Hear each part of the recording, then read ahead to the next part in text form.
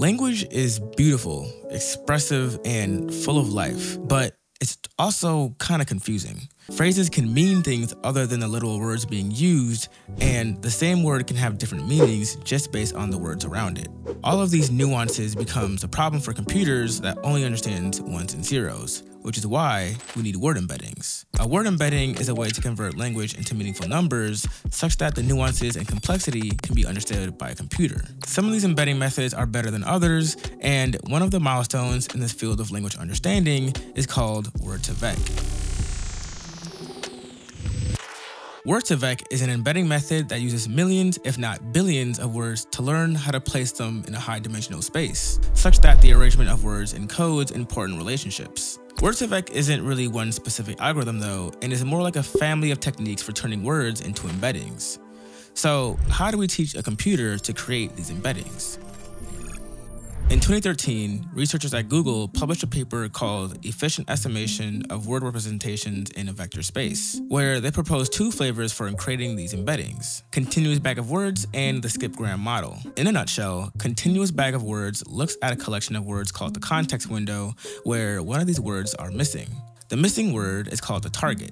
The model then plays a game of fill in the blank with itself, attempting to predict the target word based on the surrounding context. At first, the model isn't very good at guessing, and it makes a lot of mistakes. So it phones a friend and asks it to tell it how close or far it was from the correct answer. This friend is called the loss function. The loss function spits out a value that tells the model how good or bad the prediction was, and the closer this value is to 0, the better the prediction. Using this value, the model can trace back its steps and figure out which parts of the model contributed most to the mistake and adjust these connections to make better predictions in the future. This process is called backpropagation. Skipgram, on the other hand, does the exact opposite by using a target word to predict words that usually appear around it. Using the same backpropagation algorithm, it learns how to accurately predict the context words from the input word. As a result, each word is represented as a point in a high-dimensional space called the embedding space, which has some very interesting and useful properties.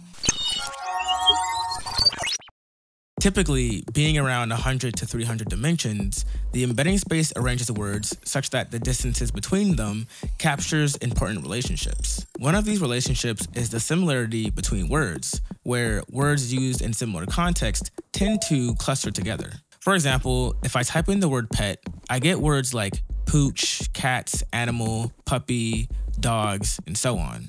Or if I search for experiment, I get words like genetic manipulations, microgravity experiments, and so on. This property of the embedding space doesn't just stop at clustering words that are similar, and we can use some vector arithmetic to find some interesting analogies. In this context, an analogy is a way to find missing words by comparing the relationship between other words. It's like saying if king is related to queen, then what is a man related to? This classic example with Word2Vec shows how we can use math with word vectors to find what the missing word is. As described in this blog post, these linear analogies form a parallelogram in the vector space, where one direction seems to encode information about royal status and another direction encodes information about gender.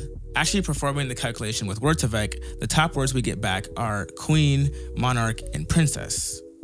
Another example is taking the word sushi, subtracting Japan, and adding Italy to give us the word gourmet pizza. Something that's also pretty interesting here is how the results will change based on the capitalization of the words. Watch how this example changes with different types of capitalization.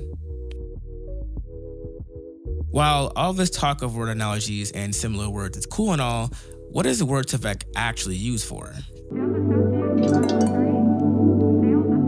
When you search for something in a search engine, your query is used to rank web pages that the engine deems most relevant. Using Word2Vec to convert your search into a vector helps the engine find relevant results using similar words, even if the exact search term isn't on the page. A problem that some recommendation engines deal with is called the cold start problem. This is when the model struggles with new items that have little user interaction data. Word2Vec can improve these recommendations by using the description of the product or its features rather than waiting for someone to purchase it. Because Word2Vec understands word relationships, it can improve translating between languages. It finds how words from different languages are used in similar contexts, making translation less direct and based more on the context of words. But with all great models comes its limitations.